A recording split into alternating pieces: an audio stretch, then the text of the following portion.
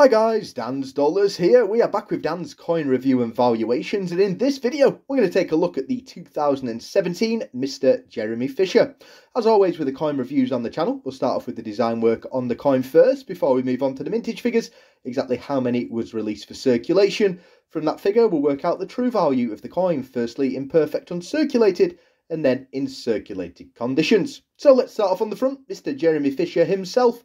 This coin is part of the Beatrix Potter coin set with 13 different Beatrix Potter 50p's released for UK circulation between 2016 and 2018. Again, the middle year that they were released, 2017 here. The fifth portrait of Queen Elizabeth II looks to the right, designed by J.C. Jody Clark. Elizabeth II, Roman numeral 2 on the right, by the grace of God, Defender of the Faith at the bottom. 50 pence the coin's face value on the left hand side.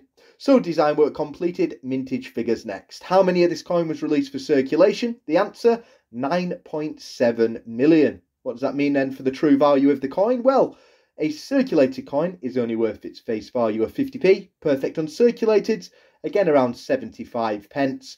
But again, with postage on top, it's going to be hard to sell the coin really for any more than its face value. As always, any questions, queries, please do comment them below. And as it goes for the Beatrix Potter set, definitely do keep an eye out for the most valuable at the moment. £9 uncirculated, £8 for a circulated coin is the Jemima Pudder Duck. But I do think that the rarest in the coin set, the 2018 Peter Rabbit and Flopsy Bunny, may well overtake the Jemima by the end of next year for the most valuable. Good luck with your coin hunts at home. Stay safe. And as always, guys, thanks for watching.